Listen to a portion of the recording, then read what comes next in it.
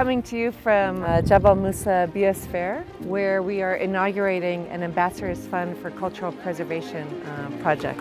We're so proud of this partnership. And in honor of Earth Day, we're going for a little hike. Did you know that USAID, for example, has planted 1.2 million native trees to help regenerate your forests in Lebanon? We are so excited about what we're doing right here too in this biosphere. It's about archaeology, it's about the environment, it's about cultural heritage. We are in this together. We are investing in the environment, we are investing in our planet.